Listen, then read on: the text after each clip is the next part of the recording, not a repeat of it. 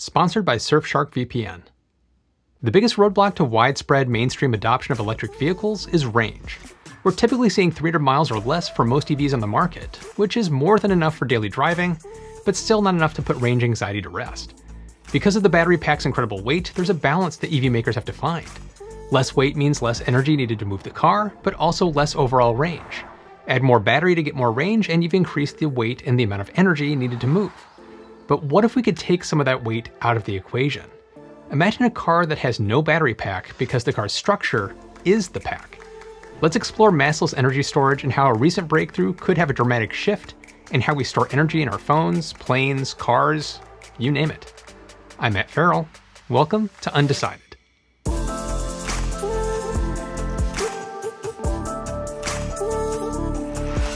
A team at Chalmers University of Technology in Sweden has successfully created a battery with carbon fiber as a structural electrode. Now what this means is a battery that can act as an actual structure for a device. There's no separate battery pack when the structure itself is the pack. But a structural battery isn't exactly a new idea. This breakthrough, though, is different. But to understand why it has so much promise, let's take a quick step back. This concept is widely used in aerospace applications because weight is a major driving factor. On passenger planes, for example, fuel tanks are usually integrated into the wings. And even when there are also tanks inside the aircraft's body, the wing tanks are used primarily.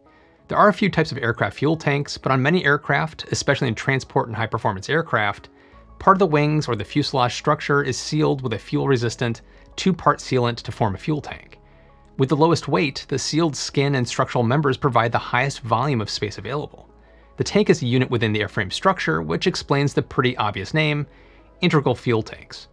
Now it's a fascinating approach that provides several benefits. It reduces the stress on the wings during the takeoff and flight by putting the heavy fuel directly inside the source of lift. On top of that, using the wing itself to store fuel is a very efficient use of space. It's too narrow to be used to store any significant amount of cargo, so why not? And then there's safety. If there's some kind of ground fire, passengers have evacuation options since the fuel is isolated from the fuselage, and if the fuel pumps break or a fault occurs, the engines will still be fed by gravity. In current electric cars, the battery cells add significant weight, require a special pack and structure to protect it from impacts, and in most cases they aren't used for any load-bearing function in the overall structure. Yet, with the aim to solve those problems at Tesla's Battery Day event last year, they not only unveiled a new 4680 battery cell, but also a new battery architecture that's built around the new cell, a structural battery. In order to bring this approach to EVs, Tesla decided to build a battery pack that acts as a body structure, linking the front and rear underbody parts. In this case, there's no separate battery pack because the car's bottom side is the pack. Now currently Tesla builds battery packs by combining cells into modules, modules into a battery pack, and then a battery pack is installed into the base of the vehicle platform. In this new concept, Tesla isn't using modules. Instead, it's building the entire battery pack as the structural platform of the vehicle, with the battery cells glued into a sandwich and helping to join the platform as one big unit. This new design reduces the number of parts and the total mass of the battery pack so that less energy is needed by the EV, which can increase the range of its vehicles. They believe that the structural battery can reduce overall vehicle weight by 10% and increase its range by 14%. This goes right back to what I said at the beginning about EV makers trying to find that perfect balance between weight and the energy needed to move. Elon Musk said, "The battery pack will be a bonded structure with cells providing shear transfer between the steel upper and lower face sheets, eliminating most of the central body parts while providing better torsional rigidity and improved polar moment of inertia." And that brings us back to the research breakthrough that's taking this to another level. But before I get to that, I'd like to thank Surfshark for sponsoring today's video. I always recommend using a VPN when using public Wi-Fi, but VPNs can also be very useful even when you're at home. A lot of online services use some pretty sophisticated commercial targeting and tracking. A VPN can protect you from that. Surfshark's Clean Web does a great job blocking ads, trackers, and malicious websites, making it safer to use the internet even at home. And you can even make it look like your IP address is coming from a completely different country. And this can come in handy if you want to stream a video that's only available from a specific location. And one of the best parts of Surfshark is that it's easy to set up on all of your devices, whether that's iPhone or Android, Mac or PC. Surfshark is the only VPN to offer one account to use with an unlimited number of devices. Use my code to get 83% off, plus 3 extra months for free. Surfshark offers a 30-day money-back guarantee, so there's no risk to try it out for yourself. The link is in the description below, and thanks to Surfshark and to all of you for supporting the channel. Now back to that research breakthrough. A team at Chalmers University of Technology in Sweden has successfully used carbon fiber as a structural electrode. For several years, they've been studying the relationship between carbon fiber's microstructure and electrochemical capacity. Their structural battery contains a multifunction carbon fiber that works as a conductor, electrode, and load-bearing material. This latest advancement may lead to essentially a massless energy storage in vehicles and other mobile technologies. Since 2007, the scientists have been attempting to develop a truly structural battery, but it's been challenging to produce batteries that have both an outstanding mechanical and electrical properties. But now the Chalmers University team, in association with the KTH Royal Institute of Technology that's based in Stockholm, have taken a big step forward.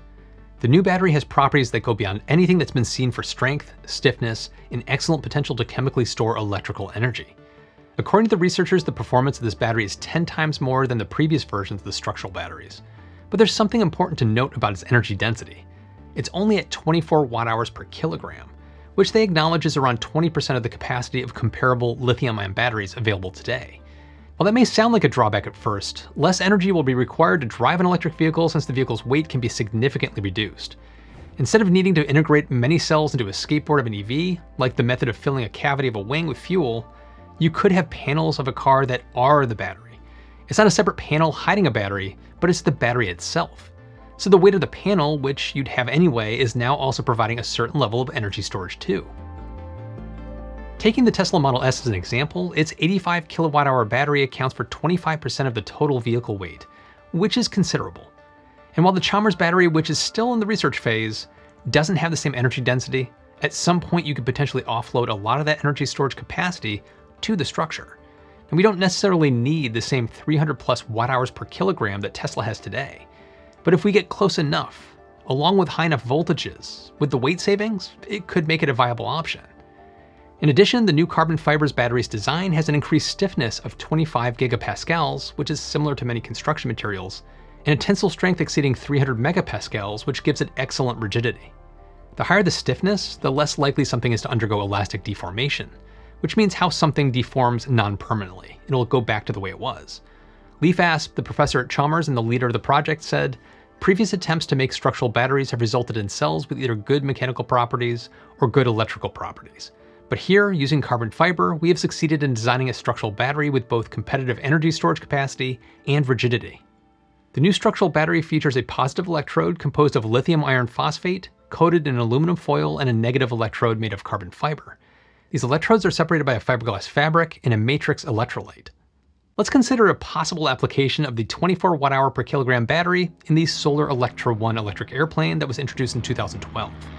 The plane was 1/3 structure, 1/3 batteries, and 1/3 payload, including the pilot. Each third was around 100 kilograms, or 220 pounds. Being able to replace half the structure with Chalmers structural battery material, 50 kilograms, or about 110 pounds, of the airframe would be capable of storing about 1,200 watt-hours, shaving 4.6 kilograms, or about 10.1 pounds, from the battery weight. Although it doesn't sound like a big number, reducing 1.5% of the total weight can make a big difference. Chalmers researchers expect up to 3 times the energy density for future products, so the 1.5% weight reduction of the last example could be turned into something like 4.5%. And if those structural panels were also solar panels, you start to get the idea here. But there's also the possible downside to structural batteries, and something I'm sure a lot of you are thinking about and possibly commenting on already. What if the structural pack or battery is damaged in some way, like during a collision? A recently published patent for the Tesla structural battery pack not only discusses cost reduction and a range of improvements of its next-gen batteries, but also how the structural battery packs could help keep, if not improve, the vehicle's safety. According to the patent, the bottom of the battery pack could be manufactured with a strong and rigid material that would also intentionally deform if it was involved in a crash. It also pointed out how parts of the integrated energy system are designed to allow gases to escape from the battery in the event the cell becomes damaged. In part of the patent, it reads, "In one embodiment, the bottom layer is made from a material that has sufficient stiffness and strength to support the battery cells and react to mechanical loads from normal vehicle operation. But it can also deform in response to a road strike from below that would otherwise cause failure in the battery pack system." If the safety benefits of the structural batteries mentioned in Tesla's patent do come true, it could make some of the safest cars on the road even safer. Getting back to Chalmers University of Technology, although they've succeeded in creating a structural battery 10 times better than previous ones, the researchers didn't choose the materials to try and break records. Instead, they wanted to investigate and understand the effects of material architecture and separator thickness. This is pretty common in battery research. They test one specific aspect, get results, adjust, and then test something else. It's a long, tedious process. It's why it takes so long to see some of this stuff come out to the real world. This researcher's got the interest of the Swedish National Space Agency, which is funding a new study on the performance of the structural battery and how it can be improved. In the positive electrode, the aluminum foil will be replaced with carbon fiber as a load-bearing material, providing both increased energy density and stiffness. On top of that, the fiberglass separator will be substituted by an ultra-thin variant and should also show faster charging cycles. It's expected that this new study will be concluded in less than 2 years.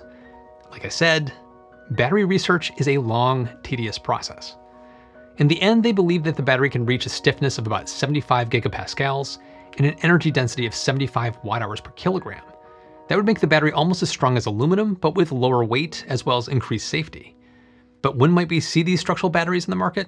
Well, Tesla's expected to be using the 4680 format cells in the Cybertruck, which will be built alongside the Model Y in Texas.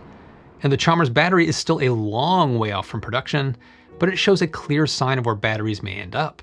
Just imagine electric bikes, EVs, and portable devices being powered by massless structural batteries just like that. If they can deliver, there's a huge amount of potential.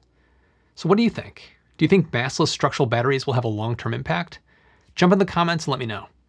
If you like this video, be sure to check out one of the ones I have linked to right here. Be sure to subscribe and hit that notification bell if you think I've earned it.